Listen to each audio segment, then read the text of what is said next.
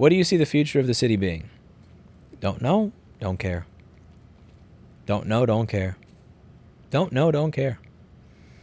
Yeah, I don't know what it is. I really don't. And honestly, like, I'm just at a point where I don't care. Like, I posted this in a video that I did a while ago. So we were talking about a guy that Steve stole a stick from. There was a guy that was breaking every car with a stick, and Steve, being the fucking bro that he is, comes along and steals the guy's fucking stick. That's Steve being a bro. He walked up to a criminal and stole his fucking weapon. Anyway, somebody said, why was this dude doing that? What purpose did breaking random windows serve? I don't understand it, and I find it strange that nobody else seems to be questioning it.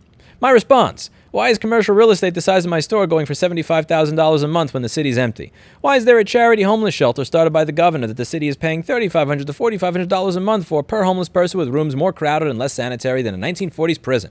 Why are the roads trash even though city budget is over $80 billion a year? Why was indoor dining banned, but building a house in the street for people to dine in during COVID okay? Why are there strict regulations around Department of Buildings permits for the most basic of construction but no permit necessary to build a house on the street out of plywood for use as a temporary restaurant right next to cars?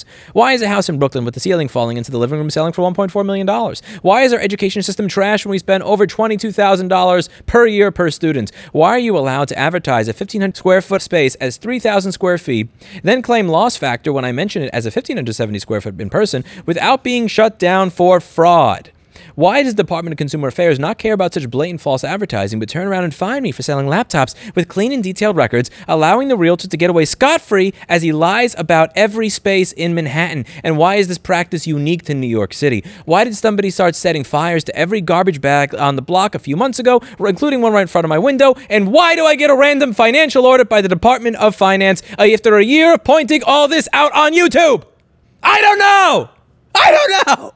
And I don't care! I don't give a fuck anymore. I'm done.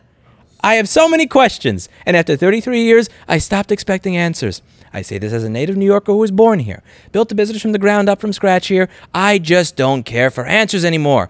As I get older, I am no longer interested in finding answers. I am interested in there being less questions and moving to places where there are less questions. That's your answer. What does the future of the city hold? Who the fuck cares?